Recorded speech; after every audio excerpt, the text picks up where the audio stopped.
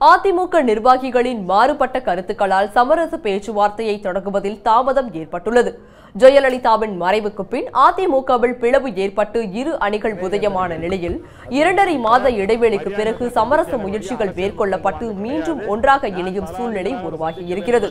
முதற்கட்டமாக அதிமுக அம்மா அணியில் இருந்து டிடிவி தினகரன் ஓரங்கட்டப்படுவதாக முதலமைச்சர் எடப்பாடி பழனிசாமியின் ஆதரவு அமைச்சர்கள் அறிவித்தனர்.